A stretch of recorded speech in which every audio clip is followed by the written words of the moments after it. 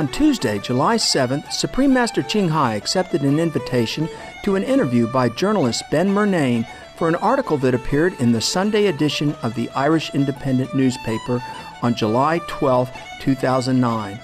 The Irish Independent newspaper is the most widely read daily newspaper in Ireland and is available in all shops, newspaper stands, and airports nationwide in Ireland, as well as in the United Kingdom. The interview with Supreme Master Ching Hai, which took place via video conference, covered a broad range of topics, from the current critical state of global warming, the swine flu pandemic, organic farming to rising sea levels, to the detrimental planetary impact of raising livestock for human consumption. It also delved into issues related to implementing the organic vegetarian solution to global warming. We now present the interview with Supreme Master Ching Hai by journalist Ben Murnane.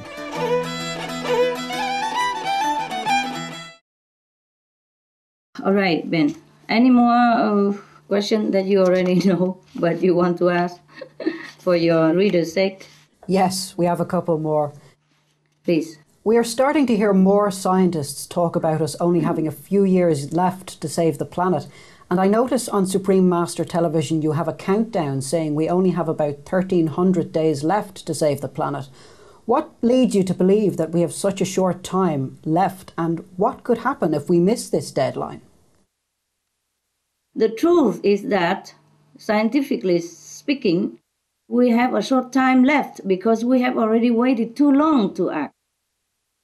Leading scientists and organizations are now saying this as well, especially as they find that the tipping points, which indicate irreversible damage to the Earth, are being reached much faster than anyone had previously thought and calculated. A group of scientists from the International Alliance of Research Universities just published new findings saying that the rate of sea level rise and oceanic warming are both substantially higher than what the UN Intergovernmental Panel on Climate Change, IPCC, estimated just a couple of years ago. See, this report now forecasts ocean levels to rise 1 meter by the end of the century, a nearly 70% increase over what the IPCC previously projected. Of course, they estimate a little bit conservatively, yes, worrying maybe to alarm the public or just be cautious, yeah? Similarly, they found that temperatures are climbing 50% faster than forecast by the IPCC. Expert climatologist Dr. James Hansen of the U.S. National Aeronautics, Space and Administration, NASA, Goddard Institute for Space Studies in January 2009, said that we have at most 4 years left to avoid flooded cities, higher species extinction, and climate catastrophe. These are only few. There are truly too many confirmations of the urgency of our planetary situation to even name it. As for what happens, your question, what happens if we miss the deadline? Yes. Ben, what happened? I do not really wish to envision it. I do not really wish to talk about it. It's terrifying, really. Yes, a long time ago, I sat in the seaside of one of the very big, famous city and nation. Rich, prosperous, prestigious seaside. And it suddenly dawned into my head, questioning, my God, 4 years later, will this city still exist?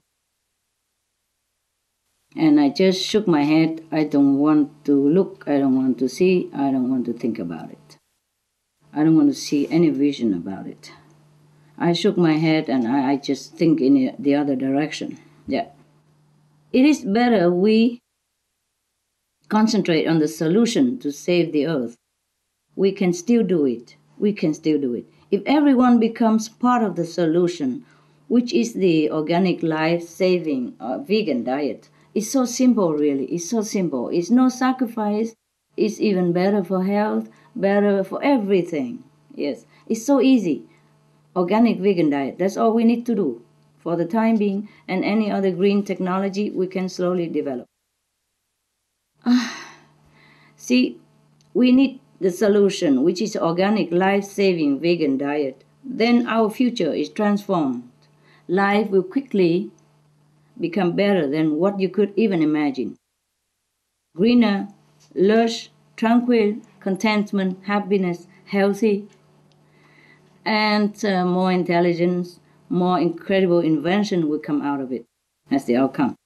With no more killing, humans and animals alike will flourish in peace, and the world will be restored to beauty and happiness. But if we do not act now to spare life and offer our kindness, the course of the earth will follow some of the most dire predictions already made by scientists in terms of immense sea level rise, poisonous gas release, and massive extinctions that, of course, could include us humans. I'm sure it could. Some of these effects can be seen already in the rising number of disasters that are causing further hunger, illness, suffering, and death. So let us all act now to ensure the future that we want, and the one we want for our children. That is, be veg, go green, to save the planet. We need to focus on the solutions, yeah. Right, love, right. Because the consequence will be too obvious if we don't focus on solution.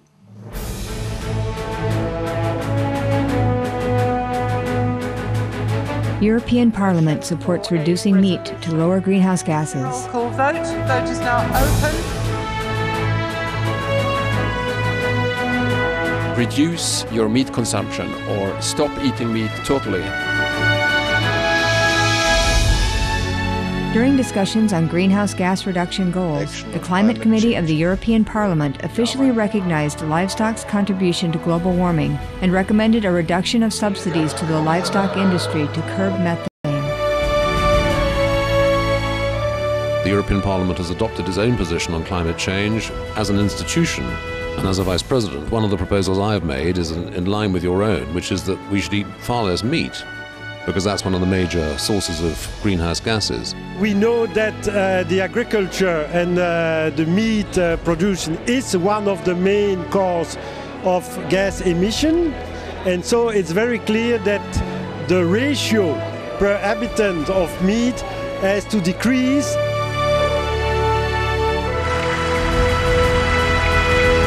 My name is Jens Holm. I'm a member of the European Parliament.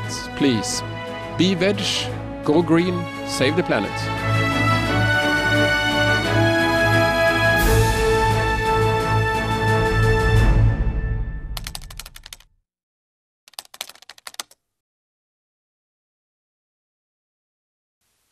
Okay, Ben. Any more questions? We continue. Next question then. In the past few months, we have heard scientists and environmental advocates on Supreme Master Television and in other media say we need to focus less on reducing CO2 and more on reducing methane, ozone and black carbon, also known as soot. How will this shift in focus help us cool the planet faster and avoid climate change? Of course, reducing CO2 is still important as well, but reducing these more potent and shorter lifespan gases like methane, for example, will bring a faster cooling than CO2 reduction. Besides, these will also in turn reduce CO2 as well as a consequence. Taking methane as an example, scientists at the UN Intergovernmental Panel on Climate Change have found that methane actually traps around 72 times more heat than CO2, average over a 20-year period. At the same time, methane leaves the atmosphere fairly quickly.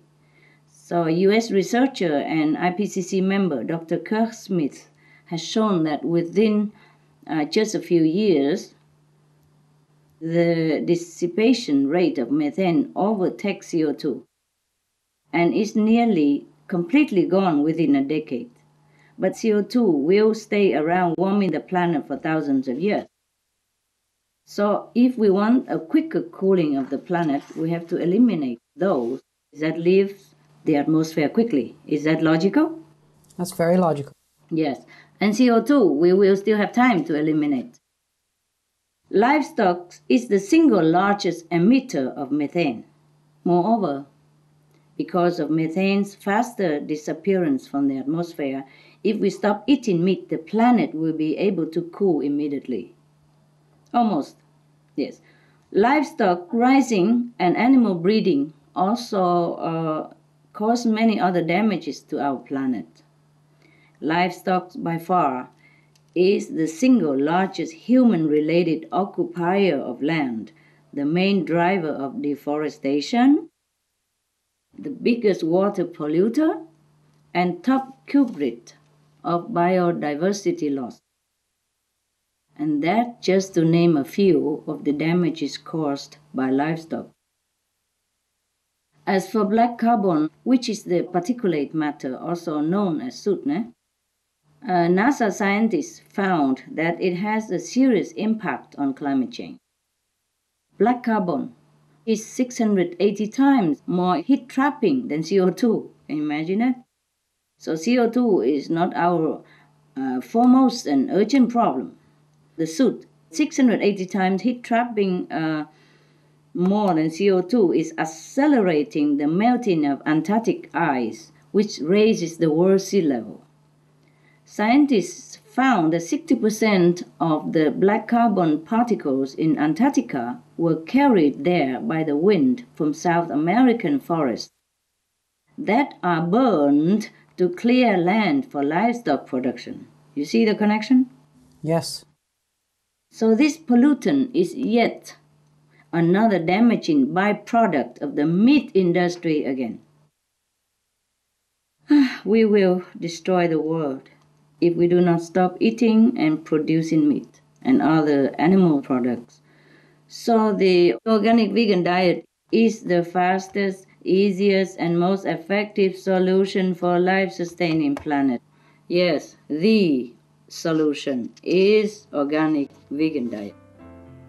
That is the solution, Ben. It certainly sounds like it. Yeah. Some of the benefits of a vegetarian diet: lowers blood pressure, lowers cholesterol levels, reduces type 2 diabetes, prevents stroke conditions, reverses atherosclerosis, reduces heart disease risk 50%, reduces heart surgery risk 80%, prevents many forms of cancer. Stronger immune system, increases life expectancy up to 15 years. Higher IQ, saves 70% of a total cost of $40 trillion for reducing global warming, uses 4.5 times less land to grow food, conserves up to 70% clean water, saves 80% of the cleared Amazonian rainforest from animal grazing. A solution for world hunger. Free up 3.4 billion hectares of land. Free up 760 million tons of grain every year, or half the world's grain supply. Consumes 1/3 fossil fuels of those used for meat production. Reduces pollution from untreated animal waste. Maintains cleaner air. Saves 4.5 tons of emissions per U.S. household per year. Stop 80% of global warming. Plus more. Save your life. Be veg. Go green. Could you tell me more about how does eliminating flesh foods and dairy products help us to reduce these shorter-lived causes of global warming and cool the planet faster? This is very simple, Ben. The 2006 United Nations Livestock's Long Shadow Report had made clear that animals raised for meat and dairy are responsible for more greenhouse gas emissions than all the transportation sectors combined. So why we worry about electric car and all that, We will have time to do that if the planet cool down. With livestock as the largest single producer of methane, eliminating meat and dairy products will help to immediately cool the planet. This cools the atmosphere quickly and enough that we have more time, to continue developing alternatives to coal and other fossil fuels. We need to save the planet now, like yesterday. And the organic vegan diet is the one thing, that's the thing that will do that. Another way to help stabilize our planet's atmosphere is to do good deeds. Yes. This spreads the positive vibration and constructive atmosphere we need to counterbalance and neutralize the created existing destructive energy. In this sense, you can say that eliminating animal products is the biggest good deed of all good deeds. Yeah. Because we will save the whole population of the planet, 6 billion more people. How much more good deed can it be? Yeah. What more good deed can be more than that, more than saving all the planetary people and the species and all the trees and all the things that we love? So, eliminating animal products or being vegan is the biggest good deed of all the good deeds. Because our cruel and unnecessary murdering of animals would be stopped. The suffering and death of more than 55 billion innocent animals, plus tens of billions of fish, slaughtered worldwide every year, would be stopped. This act of human, which heaven could not tolerate to look on, should be stopped. And the more than 1 billion people who are hungry and dying of hunger-related disease or hunger itself would eat in plenty and live. I wish that day will come soon, like now. Thank you. How does our demand for meat in Europe contribute to the destruction of the Amazon and increased rates of melting in Antarctica?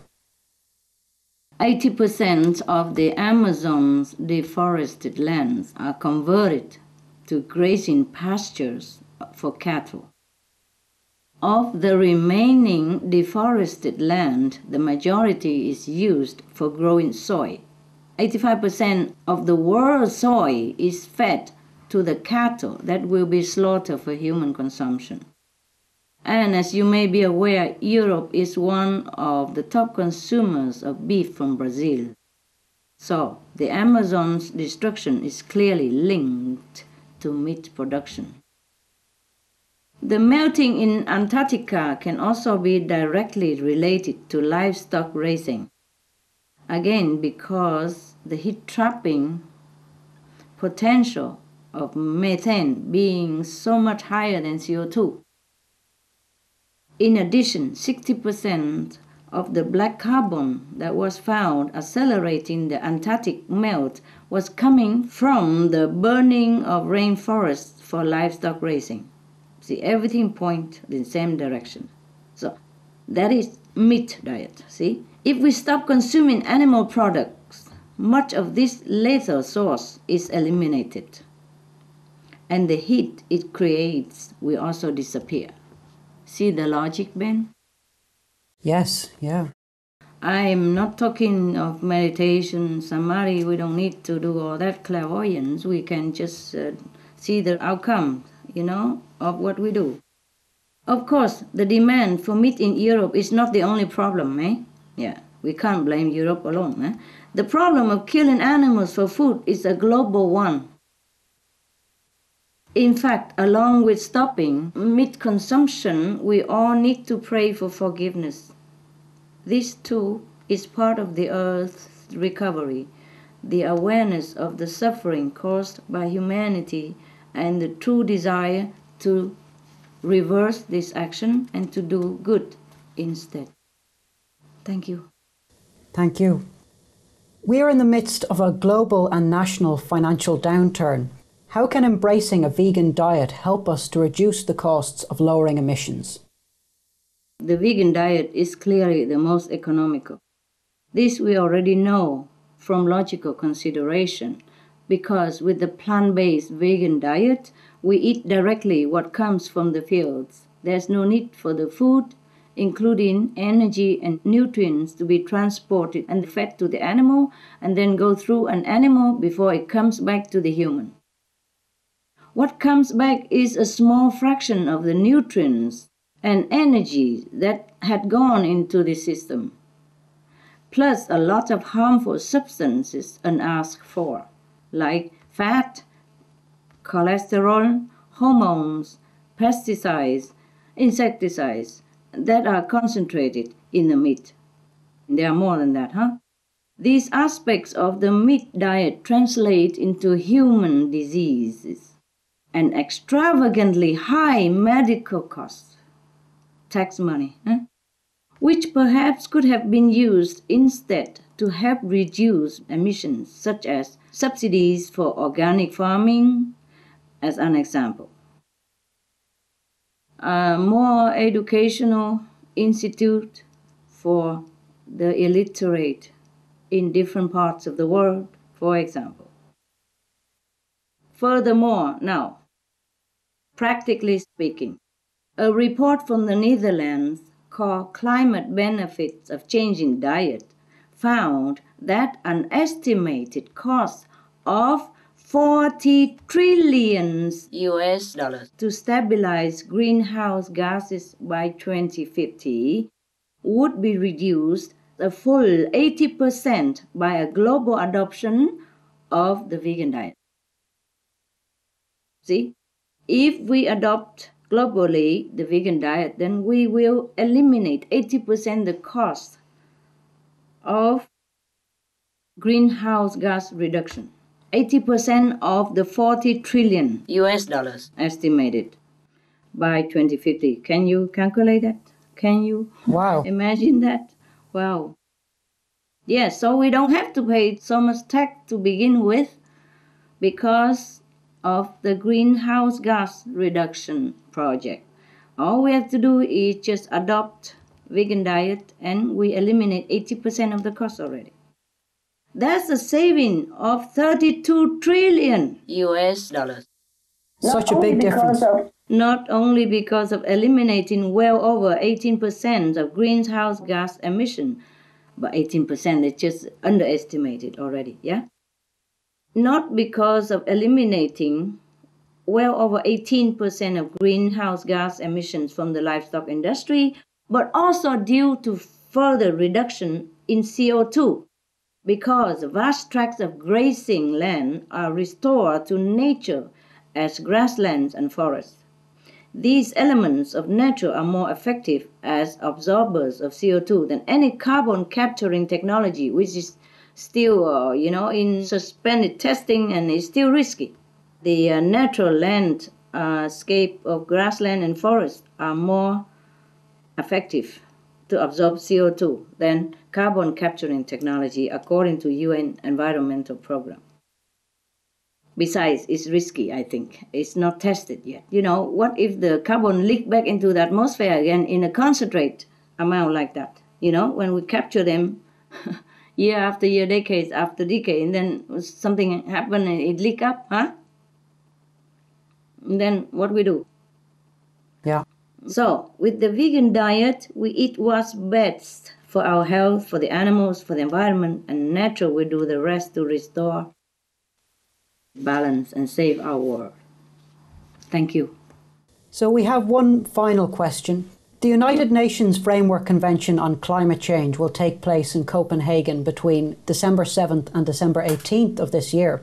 What advice would you give to the leaders making these very important decisions for the people of the world? Well, if I may, I have only one humble advice, that it is important to tackle the root cause, which is animal meat production. If we take the vital step to stop the demand for animal consumption, then the rainforest destruction will stop. The lungs of the earth will be restored. The destructive agriculture runoff and pollution will stop. We will have clean air and clean water. There will be more food for the hungry. Above all, when we're free of all the massive burdens imposed by producing and consuming meat, and instead practice the compassionate, vegan, organic farming, then the energy patterns of the world will change to a more compatible waveform with the earth and her inhabitants, and with heaven, to produce harmonious weather and benevolent life-supporting atmosphere. It's all about changing energy. Make good energy, you see. Anyway, even if it's not for saving the planet, we should not continue our pattern of life the way we do up to now. We are human. Human means humane. We should be what we truly are, humane. And many claim we are children of God, so we should be that. We cannot torture, kill of our kind, as well as torture, kill, and eat the innocent animals, the defenseless, the helpless, our co-inhabitants. Though the majority of them could return our violence in manifold, they could even kill us instantly, but they choose not to. You know that, right? Yes. Because they are born noble, raised noble, and remain noble and loving as they retain the connection with the divine. We are the so-called civilized, intelligent, superior species, the human race. Shouldn't we reconsider how to act with befitting manner? That is to protect, love, and preserve the life of our co-inhabitants, the animals, the environment. These certainly are recommendable, noble, and proper actions. Just be veg, go green, do good. Thank you, Ben. Thank you very much. Thank you for doing this. Vegetarianism in religion. The Baha'i Faith. Regarding the eating of animal flesh and abstinence therefrom, know thou of a certainty that, in the beginning of creation, God determined the food of every living being, and to eat contrary to that determination is not approved. Selections from the Baha'i writings of some aspects of health and healing. Buddhism. All meats eaten by living beings are of their own relatives.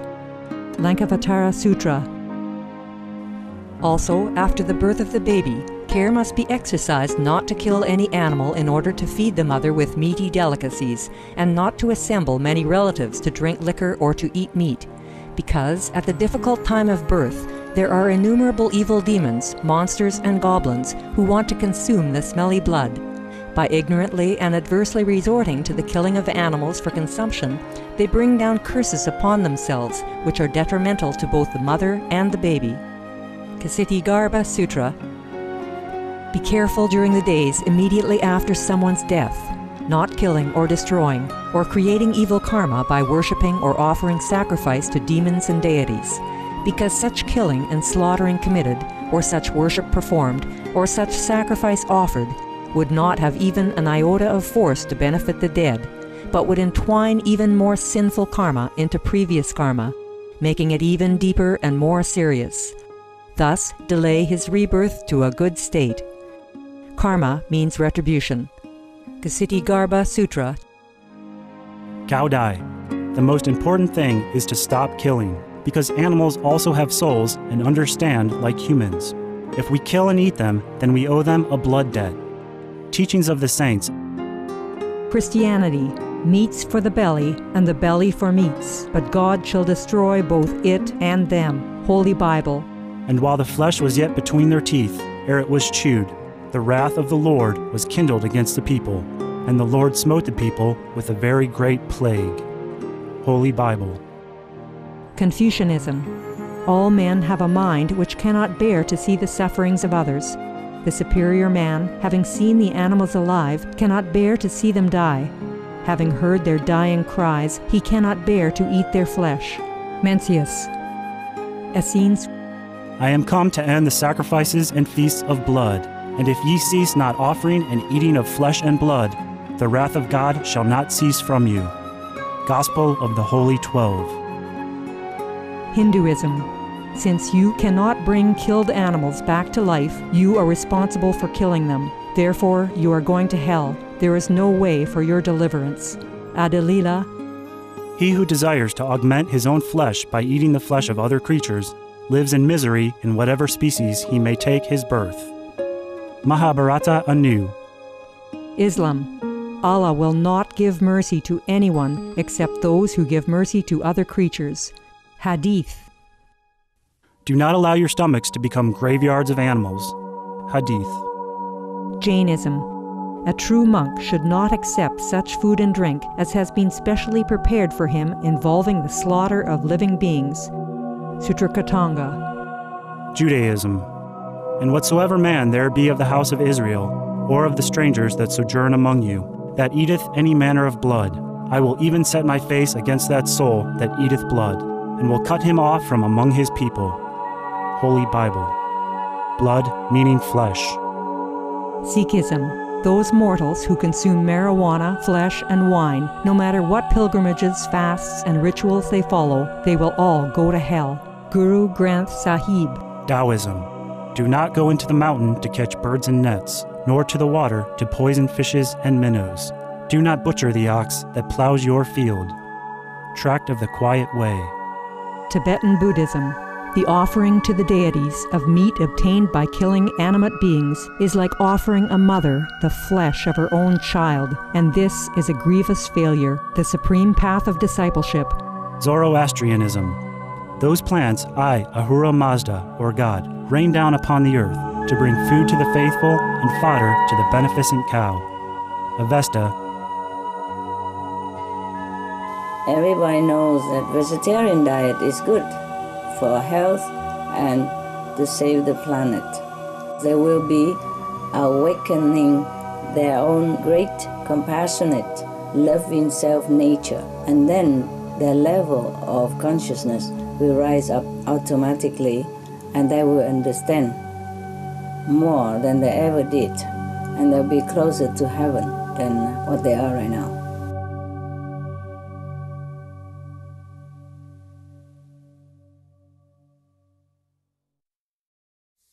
Thanks for speaking to me today.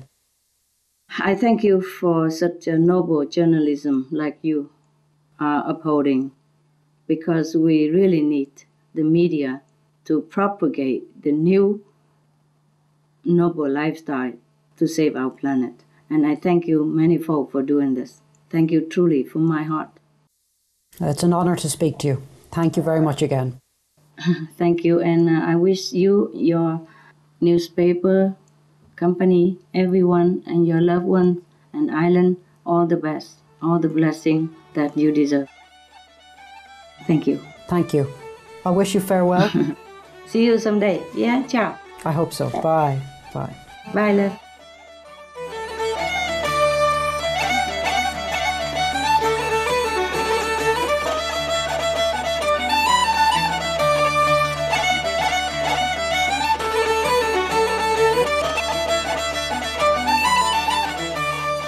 It has been a joy to have your charming company on today's Words of Wisdom. Please stay tuned to Supreme Master Television for music and poetry, coming up next after noteworthy news. May the providence guide your life in nobility, wisdom, and love. For more details, please visit www.suprememastertv.com/WOW.